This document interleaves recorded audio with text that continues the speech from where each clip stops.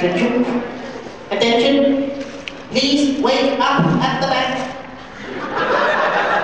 I have a special announcement to make. The ESIN party, time and place have been mutated to the Boac room downstairs at 1 o'clock Eastern Time. Please take note. Message ends. Panel begins. Correction. Malfunction of sensors. We are on Central Time.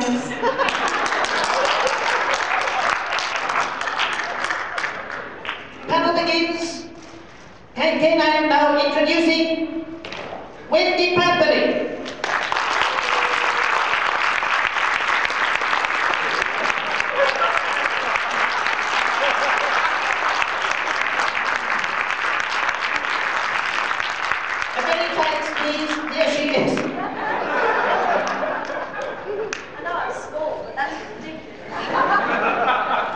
Announcing second, Liz Sladen.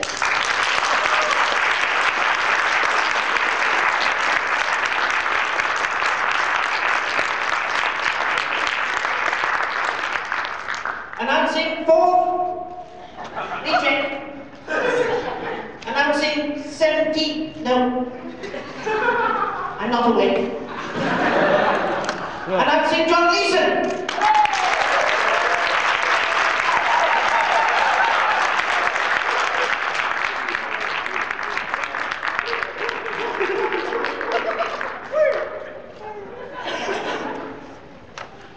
Now, why did we ask you all to come? That's better. Oh, that's better. Yes. No. No. Yes. No. No. You sit here. Then the loud noise. Yeah.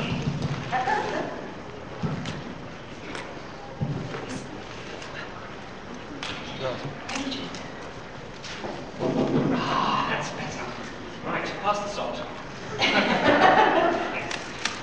Morning, folks. Did you sleep well? If so, why? Well, I want to know. I think we'd better kick off with some questions. How about that? Is that a good idea? Oh, yeah. The noise is dangerous. Yes.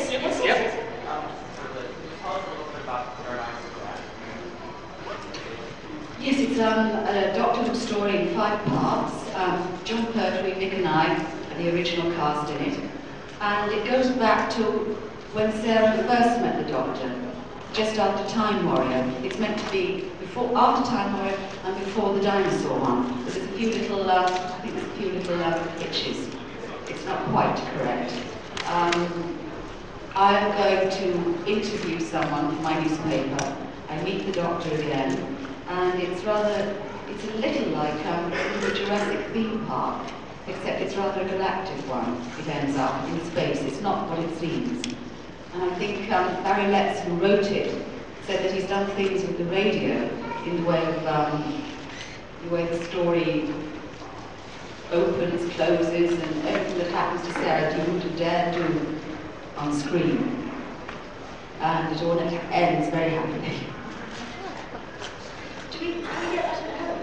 I mean, is that actually on the It's on cassette and on tape at home. I think it's going out again on Radio 2 the week of Christmas week.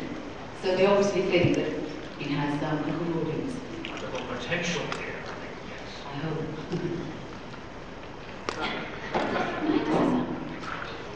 Another question. I'd like to ask all three of you what you think of the problems that have been going on in the BBC in recent years. Have you got a week? This panel only runs an hour. Oh dear. What In respect to Doctor Who, you mean? No, just in general, all the... I mean, yes, Doctor Who also in... They don't tell me. They don't keep me in their confidence, really. It seems to me sort of lack of something from the very top. Lack of commitment, actually, to programme making. I don't know whether that's right, but that's the sort of feeling I get. I think that the problem has been this. Over the last few years, the BBC has progressively been taken over by the accountants.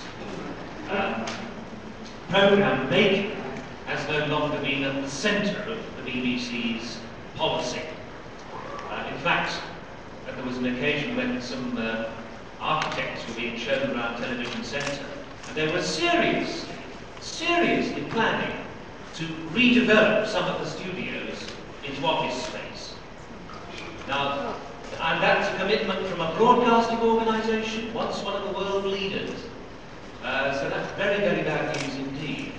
But the whole fabric of British broadcasting has changed virtually overnight. So much more is being done by independents.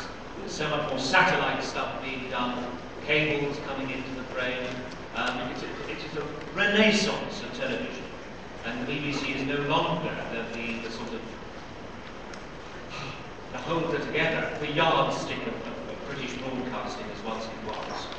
And I think the quality, therefore, the quality of the programmes that the BBC do now aren't as good. I mean, I've seen some things recently that the BBC probably wouldn't have touched, you know, a few years ago, because of the quality, because it's all going out to other people. We have a lot of repeats now as well. Yes, we do. New programmes just aren't being You've even seen Hanging Out with Mr. Cooper. I haven't. What's that? How long ago? I have one question for each of you. I was wondering if Liz could tell us something about the different styles of working with John Pertwee and Tom Baker. If Wendy could tell us some of what it was like to work with Pat Troughton and Fraser Hines, and John Leeson, some of the trials and tribulations of being working with Liz Sladen. You will. Right, I'll start then. Working with John was very different from working with Tom, and that was my good fortune because it allowed my character to change, to grow. John's doctor was sort of the dandy, it was the gentleman doctor. It was literally and figuratively, it was a cloak, you know, around the little chick to protect them. He was a very protective doctor, I felt. With Tom, it was much more a case of, you know, telling someone to go out and do it themselves. Oh, yes, well, go on. He was not afraid, actually, his doctor, to be acerbic, to actually lose his temper. I think it's wonderful when people are allowed to lose their temper on screen. It happens. It happens in real life, but, you know, it doesn't often get shown, maybe in a programme like Doctor Who. And it was wonderful when Tom lost his temper, because he lost it for the right reasons, that he was concentrating on saving the universe. You know, and I was the audience, asking all the questions that had to be asked. And if, you know, you've got a brain surgeon or someone with two hearts saving the universe, you know, you're going to get quite tetchy when someone says, what's that thing for? What's that switch? But that's you and me asking him the questions. It was very different. Also, I think by the time I was working with Tom, I was very strongly comfortable in what I thought Sarah should be and should do. And I hope by having, you know, two doctors and staying in it for 3 seasons, she grew and she progressed. Right. Patrick and Fraser, what can I say?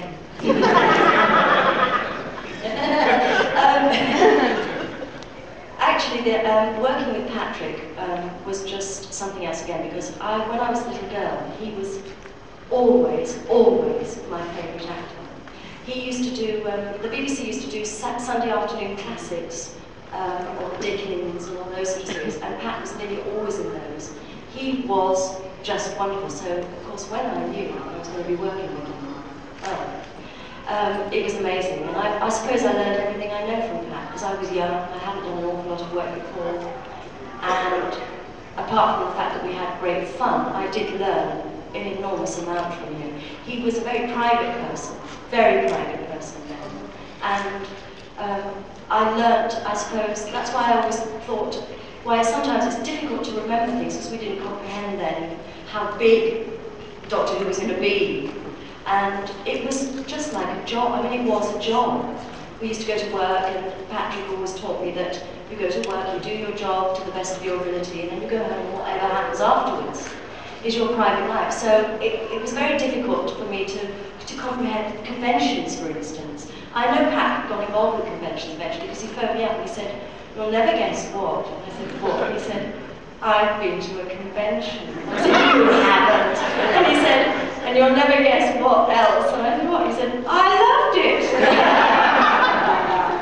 So I did always say that. He said, "Will you come one year?" And I said, "Yes, I would love to come." And sadly, that wasn't to be, to come with Pat. But the fun we had, of course, working with Fraser was just phenomenal. I mean, it was great fun. They were terrible practical jokers. They did hideous things, and we just had a brilliant time. It was a wonderful job, actually. It was a really wonderful job to do, and wonderful for a young actress to get that opportunity, and also to work with all the other actors in Doctor Who, because they were the quality of the actors in Doctor Who. Every really good actor in England has been in Doctor Who, and they wanted to be in it, which was again wonderful for a young actress. So I had a ball, absolute ball. As far as Tom Baker's concerned, I mean, let's face it, chalk and cheese, but one of the most exciting actors I've ever worked with. It's one of the most energized, and one of the most unpredictable, which is a wonderful quality for somebody who's going to play a Time Lord. Because one doesn't know in which era he's living at that particular time.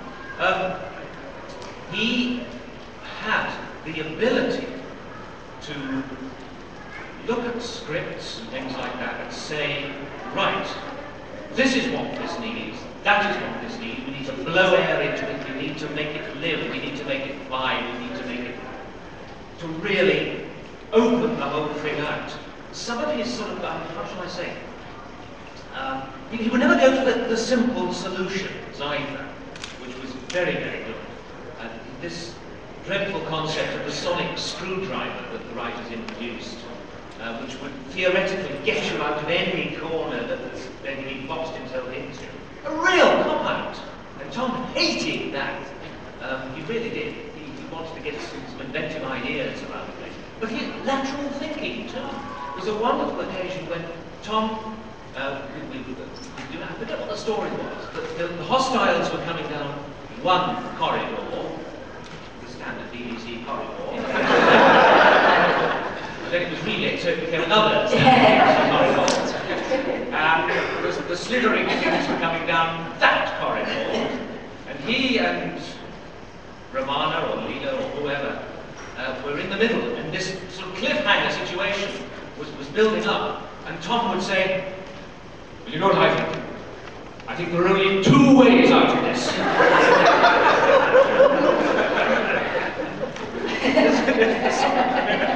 Lateral thinking, you know. He knows more than we do. No, it was a great treat to work with Tom, a real treat to work with. Because, think about it, they say never work with children or animals, and when you've got a rather sort of immobile tin dog, his ears are switched off, aren't they? I mean, it could have been a case of Tom being upstaged. We worked together extremely well, I think to say.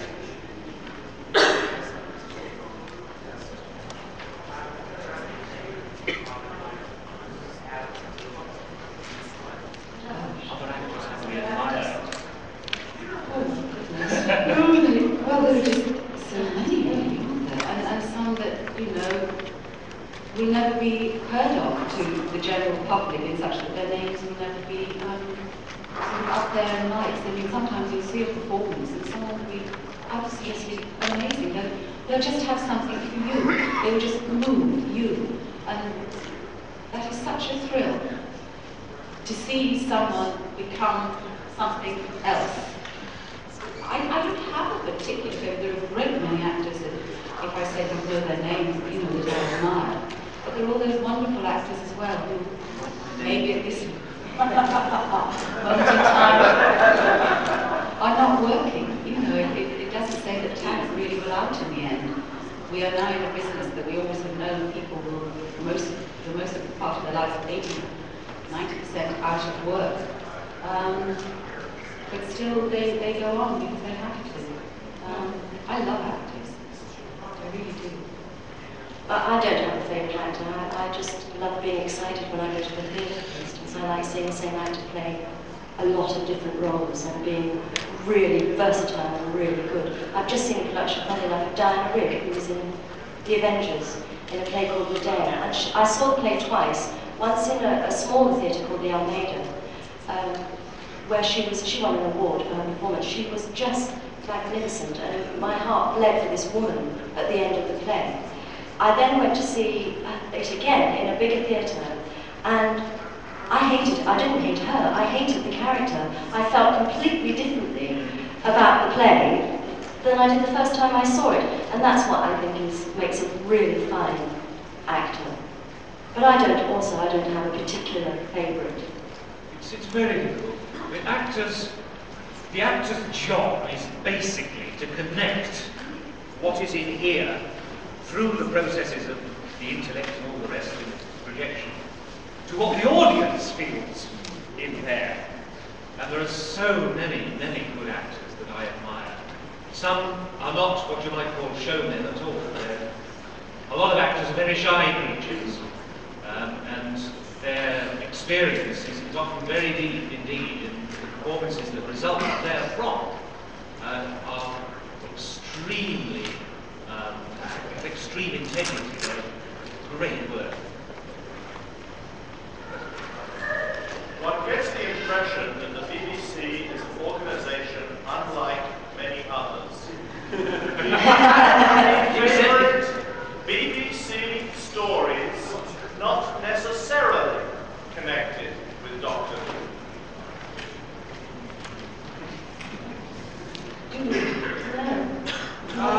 I have a story of at the time when I was out of work as an actor. I was up in Manchester, in the north of England, because a friend of mine had taken pity on me and has given me some work doing television and radio continuity, which I probably don't have too much of here, but we certainly do at home. Announcements into programmes and things like that, not necessarily on camera, usually Sundays.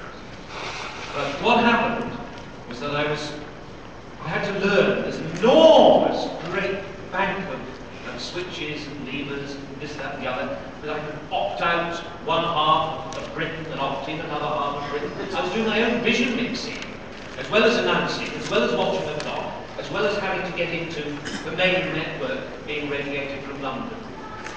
It was, oh dear me, it was hard work. And also, at 9:30, the duty office, the place where they send in all the complaints calls, went home. And all the complaints came through to me. That's right. And it was amazing because I was so new at this. And when the first call came through and said, "Hello, are you the BBC?" Me? What a responsibility. But it was very strange because the BBC had a certain sort of civil service approach to things. And you had to log everything, had to write everything down in books, all the complaints books and things. Procedures were very, very set. And the call came through in the background with very little rowdies singing and dancing and all those noise of great sort of inebriation going on. This chap said, I've got a question. I've got a question. Is this from Handel's Messiah? Da da da da da da da da da.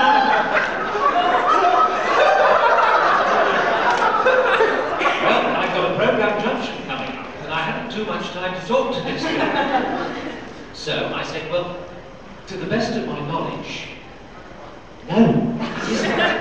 It's the Trumpet Voluntary by a composer called Jeremiah Clarke. Oh, bloody hell, all works for that effect. Go the other end of the phone, so I got made a friend.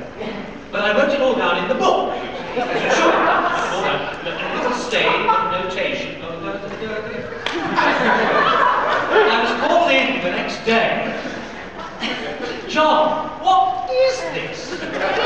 So I said, well, just about 11:30. This chap, well, I can got the junction of it.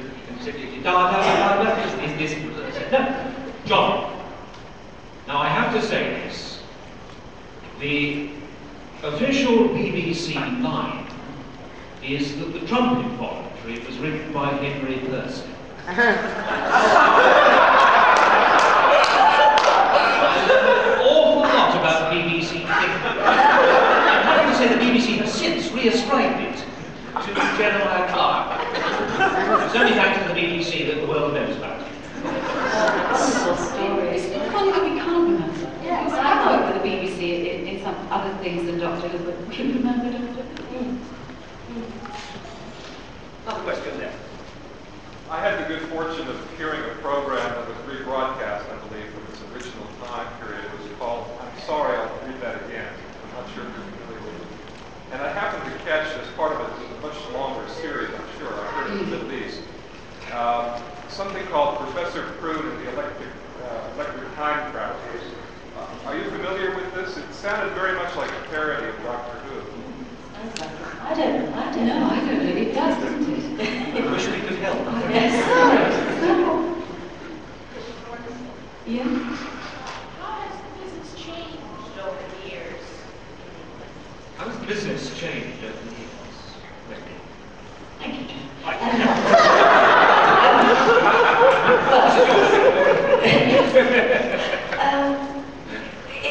It's probably even more overcrowded from an actor's point of view now than it ever was, I think. And programs are made differently. For instance, it appears to me that you don't get the time on programs anymore that you used to get. For instance, Doctor Who, we used to rehearse the whole week and then record the program at the end of the week. Now if you've got, and that would include everybody, whether you were a small part or whether you were a lead character. Now, that if you've got a small part in something, you book for a day or even half a day, so you don't get that sort of feeling of the entire program as a whole. You feel a bit of an outsider if you're not a lead character. And they do that, don't they? Because they don't have to pay them. Yes, it's down to finances. Purely finance. That's a really good point, because you're just not part of the company, and actors need to know who they're working with to feel confident to make fools of themselves. Yes. That's what rehearsals are about. Yeah, Absolutely. absolutely. You just go for one day, you don't know people's names. You don't know them. Along that same line, when you were doing the show, Wendy, how many episodes did you do per year as opposed to when you were doing the show? I mean, most British comedies, for example, do 6 shows a year. But weren't you doing a much longer year than the average day? And I did one back-to-back as well. We did 2 on the trot, which was very tiring. It used to last about 9 months. Yeah, I did. 3 months off. I didn't have 3 months off. All I remember having off was 6 weeks, and all the rest of the time I worked. So I only had 6 weeks off, and I just did one story straight after another, just until I got a holiday, and then a few more after that before I left. I did my very first one, and then we had a 3-month break, which was a shame because it had been so lovely to carry on, to get more confident in it. And then they backed Tom's initial program onto the back of John, so I was working with John in the studio and travelling down off the studio at night to film with Tom and come back a few times. Oh dear. Which was not ideal. I suppose it's all down to money. We know other reason why they would do that, because you've got someone who's very tired. In fact, the first program with Tom's robot, Chris Barry directed, was here at the moment, and I actually remember climbing over a wall with my bottom to the camera. And he said, Liz, we really would rather see the other end of you when you climb over. I was so tired, I just totally ignored the camera.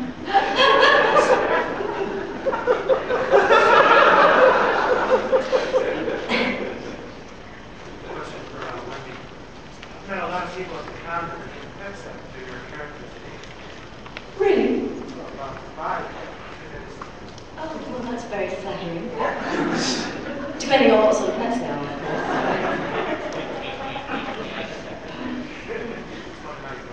Oh, I think it's lovely. It's lovely. It's flattering to be, that somebody takes that trouble to name the pet after them. It's wonderful. I'd like to get your opinions on what's going on with the royal family.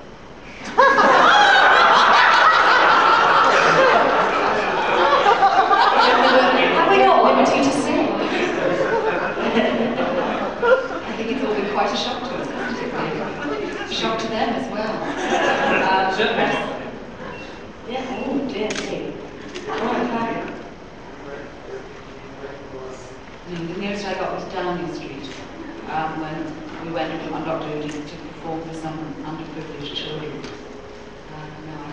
I've sat right in front of Prince Charles. And at the theatre. Well, no. I went to I think it must have been the first night of the play I went to, and he just came in behind me and sat behind me. I suppose like this. Well, I didn't actually meet him. What can I say? I'm not sort of not at liberty to speak about the royal family. No. It's amazing. The latest thing is the photos of Diana, Princess Diana, in a gym. Have you had that story? That is amazing. And I listened to a phone-in the next day on the radio, and the emotion that that people were so irate that some people anyway, were so irate that she'd been photographed when she was supposedly in a private place, a private gym. And other people thought she deserves everything she gets because she is a member of the royal family, and therefore, if she goes to it, yes, yep. Absolutely. I just find the whole thing amazing. It's a circus. Yes. This is for Liz. With all the popularity of K-Night, I would have thought that the spin-off that you were trying to do with K-Night Company, I would have thought they would have given a much better shot. It's the one show shot. Have you seen it? I haven't seen it. Well, I think we were working against great odds, actually. I don't know how many of you have heard this story before. I think I was very, very pleased to be asked to do it. And my thinking was that it would be the same character. And that's how I tried to do it in retrospect.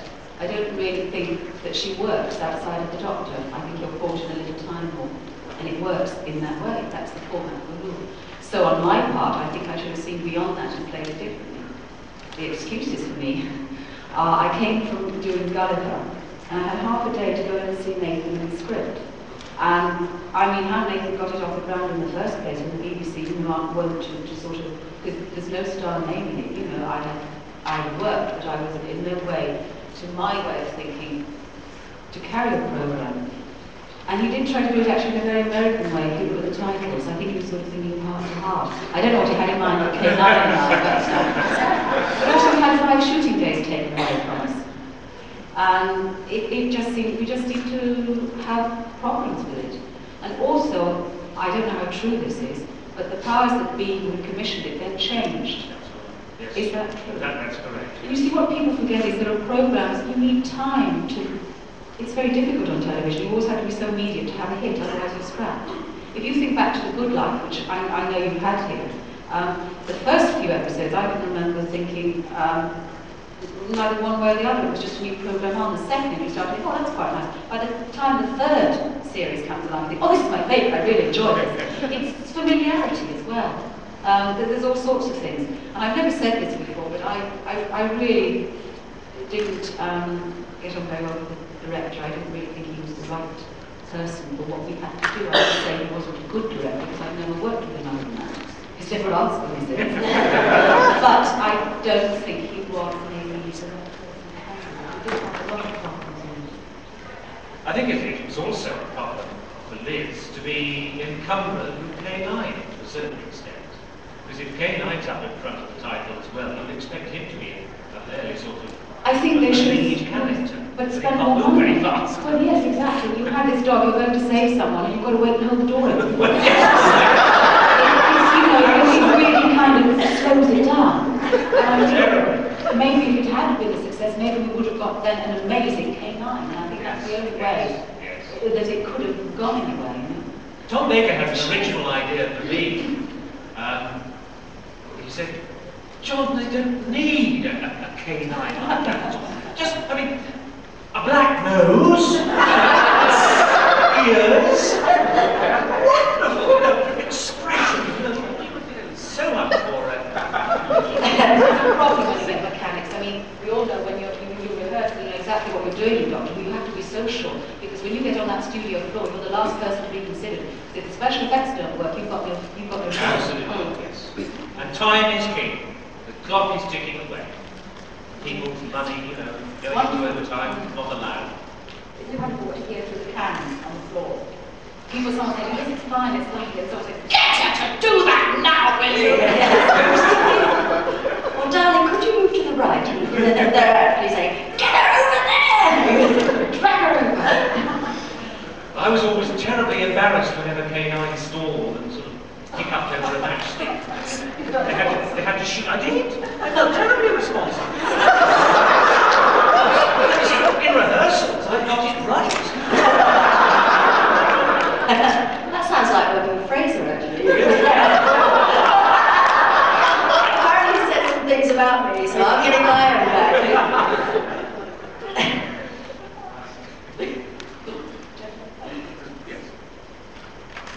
Back here? Okay. This is for Wendy. Can you tell us what it was like working on the war games and knowing that your storylines were coming to an end and you were all going to have to leave? The War Games, sadly, is my least memorable story from what I've read. I haven't seen the War Games for such a long time.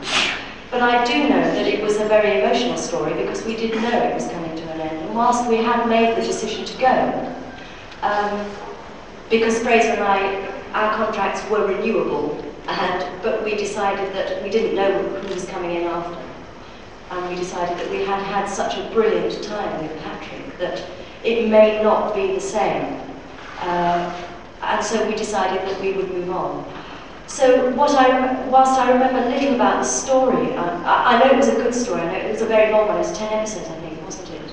And I know it was a very strong story. That last episode, where with all those force fields and all being sent away, was very emotional. Yes, it was a very sad time, despite the fact that it was our decision. But I must watch that story again, actually, because I watched the invasion the other day, and I hadn't remembered that as the strong story that it actually was, with a unit who were just really strong. And Nick Courtney, who I thought was fabulous in that one. But it does help if I watch them to sort of jog my memory. But War Games, sadly, is the least memorable one. John, how do you go about designing the voice? How do I go about deciding a voice? Well, I don't know, it's serendipity, really, isn't it? When I saw Graham Williams, who initially got me in to talk about K9, he showed me the blueprints of this dog. And there's tartan collar and all the rest. You mean you want it Scottish? No. It's a computer. So I said, well, I'll think of some things to do with it. What they really wanted was the idea of a computer that could instantly access almost anything and had all various capabilities of stunning power or killing power or this, that, and the other. Fantastic sort of machine. But yet had a voice that sounded as if it could come out of a little radio you could buy in a 5 dime. So I just clipped everything. I took as much colour out of the voice as I possibly could. Of course, you had to inflect it, otherwise it would be very boring to listen to. But then, of course, I was asked to play a virus. Now, viruses are rather difficult to see. So you have to visualize a virus on a rather larger scale. A virus was built which looked a bit like a big shrimp. As you remember, the invisible enema. Is that right?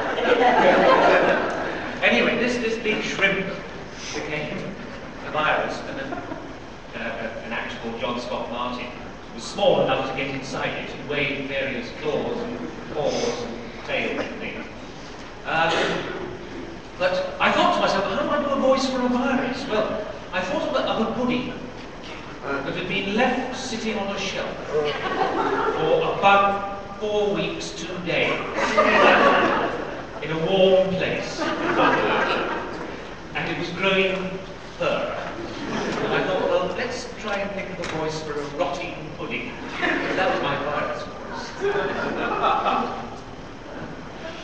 But, you know, sometimes, I'll tell you something I do. If ever I'm in a closed studio and there isn't a glass between the technicians, the sound technicians and me, they can't see me warming up, sitting down with my script. And they'll say, right, John, come in, bit of level, sound level. Yes, okay, 1, 2, 3, 4 minutes, yeah.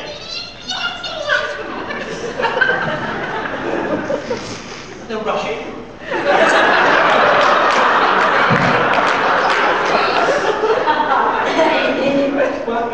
What have we left on? No, I have. Can I just say that reminds me of something, I don't know if you ever did it on your time in Dr. Leeson, but there are moments when you need to relieve a bit of tension, or the actors do on the floor, but like practical jokes. In my time with John, we used to love to do communal jokes. And at one point he said, now when we do this next scene, we just talk. And they think the mic is gone. And everyone is there. So you're doing your scene, you're not making any noise of props or anything. And you do everything the same way as opposed to that. They're going frantic!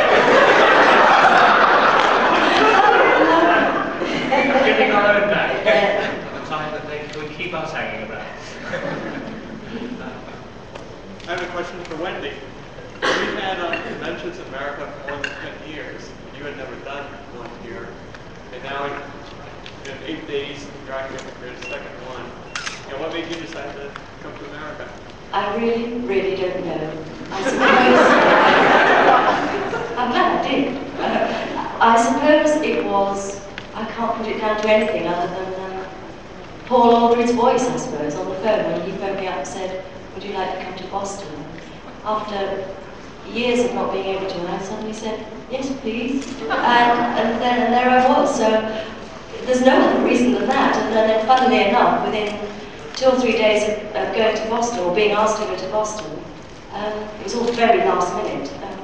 I suppose Fraser dropped out, you know, and I was asked to come to Chicago. So that's the only reason. It's Paul's voice. We thank you for coming. Yeah, it was a pleasure.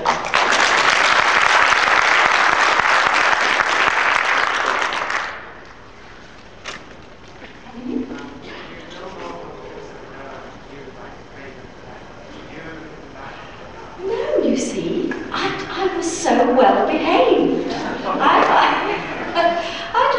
I wasn't very clever at thinking up practical jokes. I suppose that's what it was. But I mean, there was the odd occasion where Patrick would come out of the TARDIS without any trousers on. I mean, that often happened. And I think we just, you know, mess about, debag the Doctor. It was a good game for the early morning. I think Fraser goes around saying he often came out of the TARDIS with my knickers in his pocket. That is absolutely untrue. Absolutely. But no, I didn't play any practical jokes. I was a really good girl. Well, I think the girls sort of outnumbered. Yes. You never had a, you know, sort of pal on there. If you look at most of the Doctor Who episodes, it's all mainly men, maybe the odd lady. And you don't sort of have a cohort of lines. No, that's true. And I don't think that way. No. But do you know the chess story?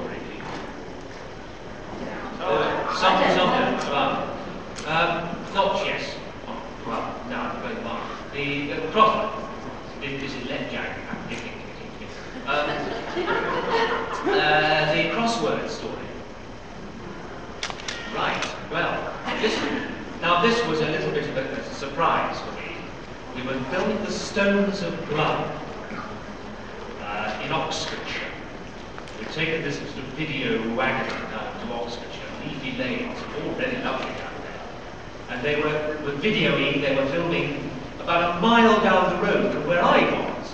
Because I was sitting in the video wagon with a little lip mic, and I could hear on my hands what was going on down there. Now, to set this up, Tom Baker and I always used to try and do the Times crossword. It took our minds off rehearsals. One of those. It's a very, very, very difficult crossword. So every day we tried to at least get halfway through it, we couldn't finish it.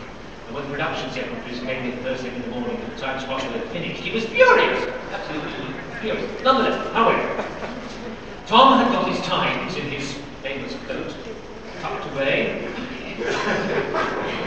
and they'd had a break down there. You know, they said, okay, take 5, we've got to set up another shot. Could be a canthus, or is it an anagram, or a... So we had this, we were just working on crossword for a little bit. Now, what I didn't know, and what of course I couldn't have seen, was that all around the filming location, all the locals had come to watch the filming going on. And they had the unexpected sight of seeing Tom Baker sitting on the grass, Kay and I sitting beside him.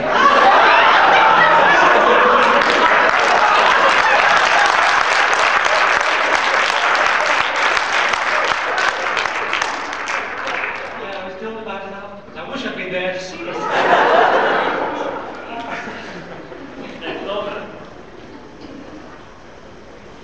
Did they film you doing the crossword? No. Shame. Rats. Shame. It wasn't a happy accident. Question there. Do you have any favorite charities that you find money I support the Meningitis Trust in whatever way I can. It came home to me, my daughter was at nursery. It's not something that they know a great deal about, but they have now got a vaccine for one particular kind of meningitis that kills the viral and bacteria.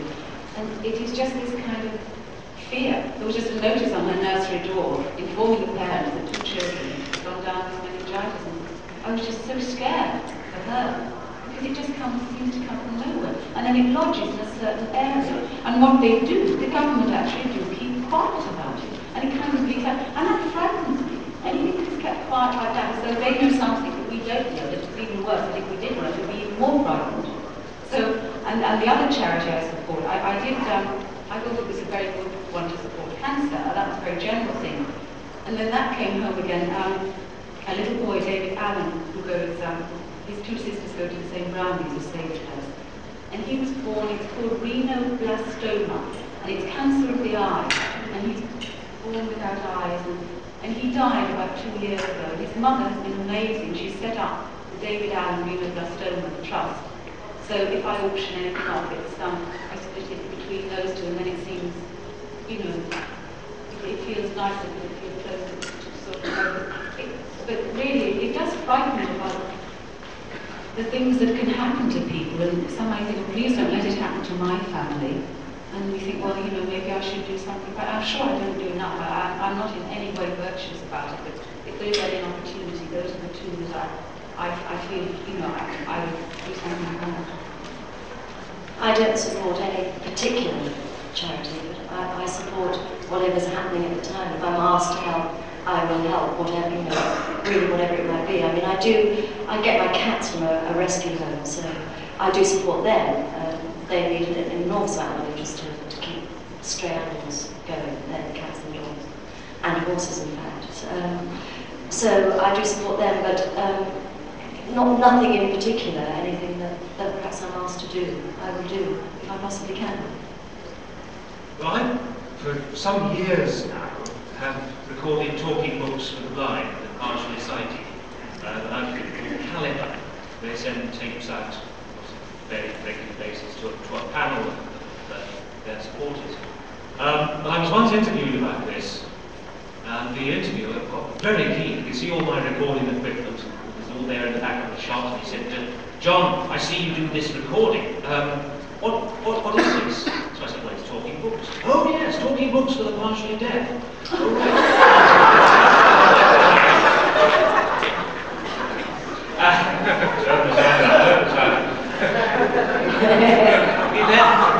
he then very quickly realised his mistake. And that is now featured as an outtake. Somehow, one of the television companies got hold of it, and I've actually earned some money out of that outtake. but back to being serious first. Yeah, Caliber is certainly a very worthwhile outfit to support, because it's not just for the blind and the partially sighted, it's for those who have disabilities in other ways. They can't simply handle things, and they've had a stroke or whatever. So that's what I do.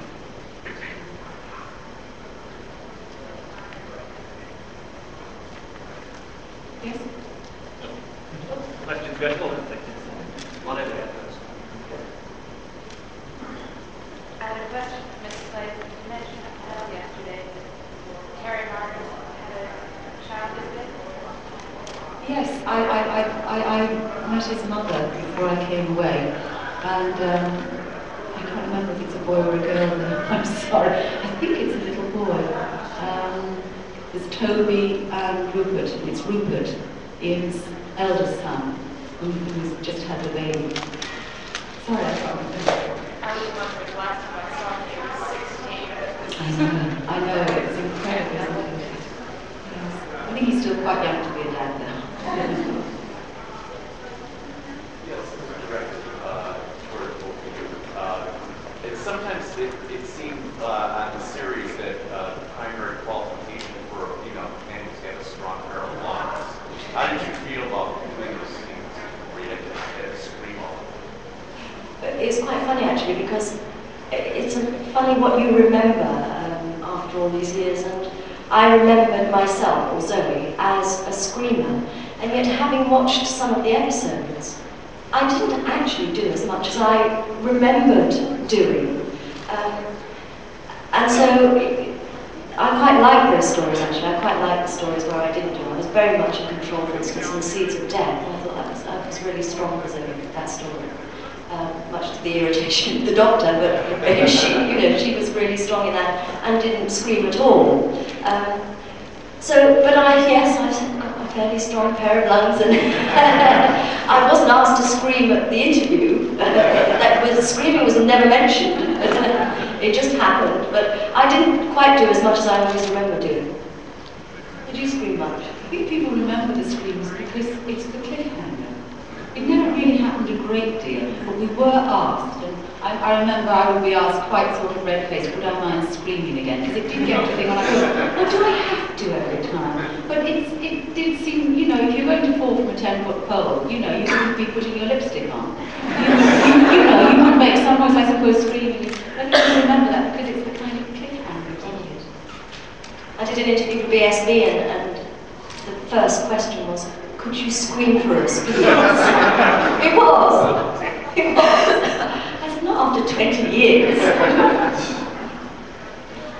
Along those lines, I was just wondering, both of you, when you were hired, were supposed to be sort of the new kind of Dr. Luther in the late 60s and years, that sort of a more assertive kind of a female companion. Were you frustrated as the stories went on, as people happened to your characters, or as dealing with the publicity with the newspapers, sort of casting sort of sexist terms, this sort of spotlight, this sort of icon of British television? How did you deal with that frustration?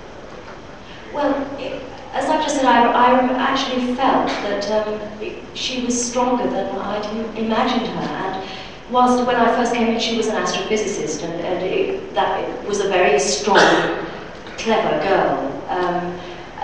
The first story was really good. But there were other stories actually where she still was really good, even later on. And I think perhaps following Debbie, who I think perhaps Debbie did scream perhaps more than most. It was lovely for me to come in and not have to do that. Certainly not to have to do it straight away anyway. But it was fun. I can remember my interview for I had to do a screen test. Did you? Screen test? Yes, I had to do a screen test. Oh, I had to do a screen test. I had to learn a page of dialogue about that much, and I had to stand on a mark with the camera here, and the camera was just on the eyes. That was all. Yeah. And the script was hideous because it was, the first line was sort of being funny, the second line was being a bit laid back. Next line was sort of crying like this, and the next line was sort of fear, and everything on that page was just every emotion to go through. It was hideous, and I can remember standing on this spot and my knees were knocking. I was so scared. How I got the job, I don't know after all that. It was quite an experience, actually getting the job, yes. I have this theory, they say to every new assistant, you're going to be the strong one.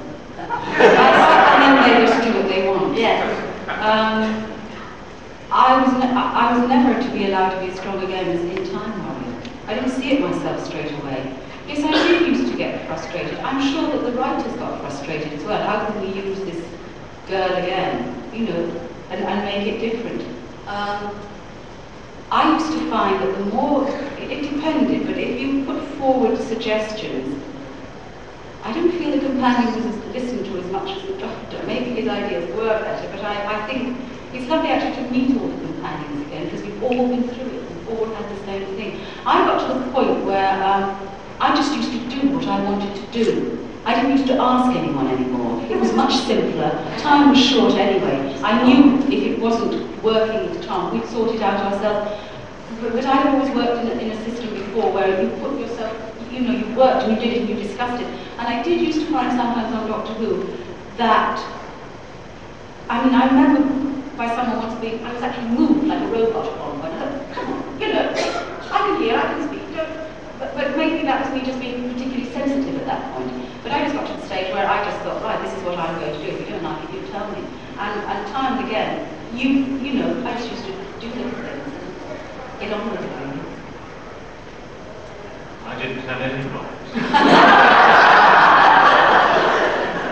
I think they were very lucky with all the girls. I have to say, I said it to Wendy before, I saw on television, it must have been recently, but I don't know when, Wendy's Zoe in your sparkly suit. Oh, yes. I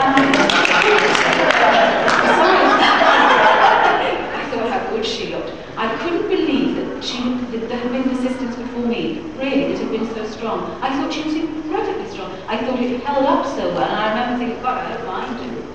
I mean, really, all the assistants are told, oh, well, you know, you did scream or you were good. I think the girls were incredibly strong. I've only just realised that. You know, to actually, because basically, we were good. I do. I can't help it.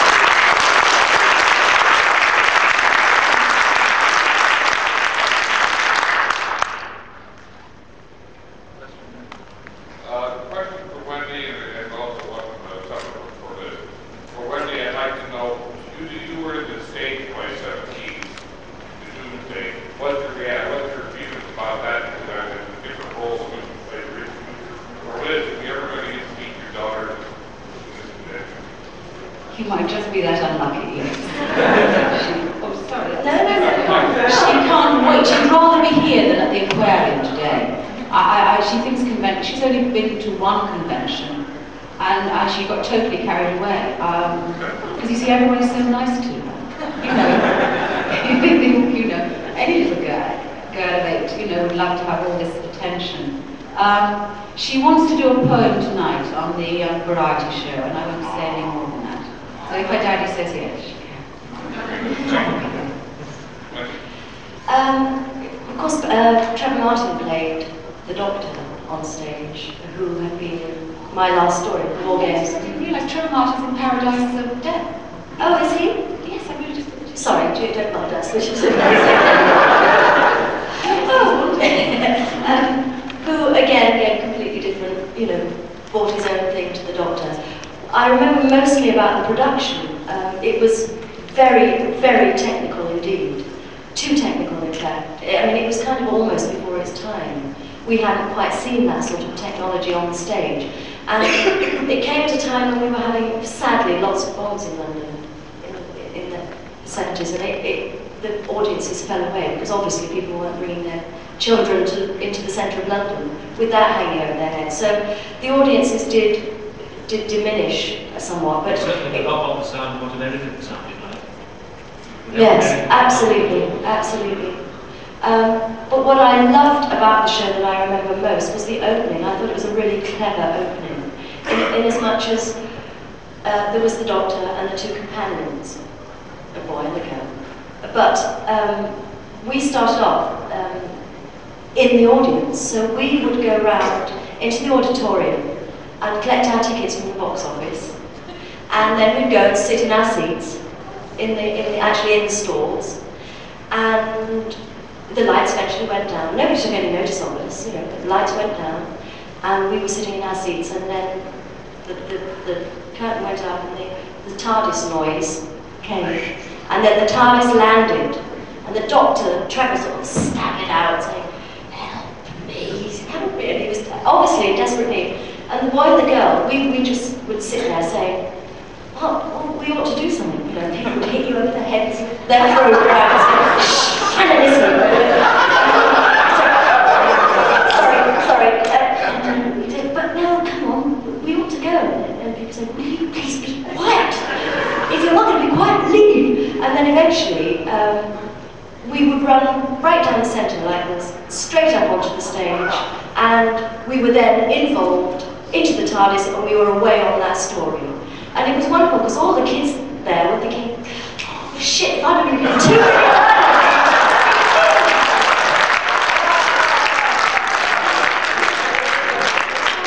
It was a fabulous start to the adventure. It was a good story, and we tried to take it on the road, but actually we couldn't. We couldn't because it was too difficult to travel. The sets, the stage, all the back projection, it just wouldn't have worked. Did that ever happen? Did some kids run up to the stage and try to help? No, because we were kind of straight into it then, and then, but what a shame. Because that's what I want to make a correction on your program information. When the same thing happened when I first came to Philadelphia on a convention, I did exactly the same thing. Walking around all day, being one of you, with badges and cameras and all the rest, because nobody knew what this voice looked like. And we had this canine sound-alike contest, which I had organised. The MC was brilliant. So he said, okay, let's have some volunteers, because John Leeson's held up at the airport. We can't get here yet. He's on the way, so we'll just mark time for a little bit. Just bear with us. He's coming. Let's have a canine sound-alike contest. Any volunteers? So volunteer 1 came up with his sound-alike canine. Volunteer 2 came up with his sound-alike canine. Volunteer 3. I was volunteer 4. I came up. Where are you from? So I'm from Pittsburgh. I did mine sound-alike. And then, fine, okay, the audience applauded, and then at the end of that, I said, okay, now all those contestants come back on the stage. We can't make up our minds who's won that. So it was heads, hands over heads, you know, applause up and down. And I did not win.